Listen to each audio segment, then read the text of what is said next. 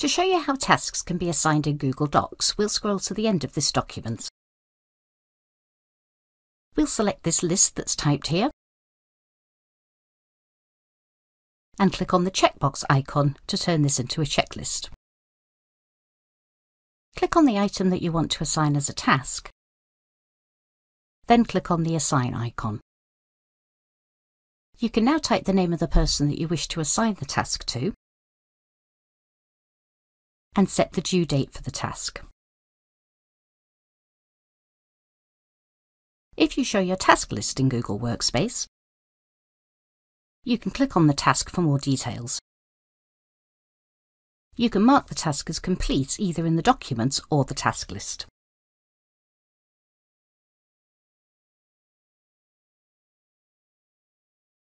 Thank you for watching. Contact us at Ancoris if you want to know more about Google Workspace.